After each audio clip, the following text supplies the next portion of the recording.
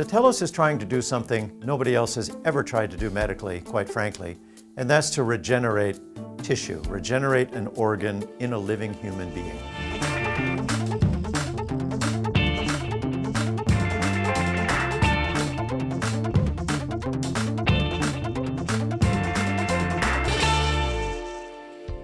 Satellos Bioscience is on a mission to invent and develop medicines which reset a body's ability to self-repair damage caused by devastating muscle disorders. The company was founded in 2018 by Frank Gleeson and Dr. Michael Rudnicki, who identified and defined a subpopulation of muscle stem cells capable of self-renewal and regeneration. We're trying to regenerate muscle that gets damaged in certain disease conditions and doesn't come back naturally the way it's supposed to. Satellos announced in May 2023 it raised $55 million to further develop its lead drug candidate to treat Duchenne muscular dystrophy, or DMD, a lethal disease with no cure. This is how children ultimately die. They die from a loss of muscle throughout their bodies.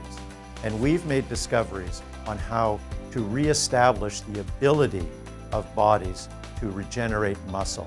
And we're developing small molecule drugs that can be given in pill form that will actually act on stem cells in the body to regenerate muscle. Satellos raised funds from several healthcare specialized institutional investors. These include Avidity Partners, Teaming Venture Partners USA, among others. We have brought on board some of the leading biotechnology institutional investors in the world as part of the Satellos team.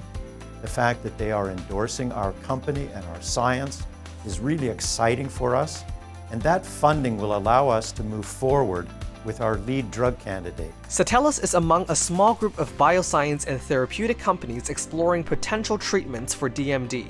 The company believes that what separates it from its peers is its unique MYOREGENX platform that was designed to recreate the specialized muscle stem cell niche in vitro. If we are right, if we're successful with our science, we will be creating game-breaking new therapeutics that will have broad applications not only for people living with Duchenne, but for people living with other degenerative conditions, be it atrophies such as spinal muscular atrophy, be it cancer, where there's cancer cachexia, which destroys muscle, and a range of other conditions associated with aging.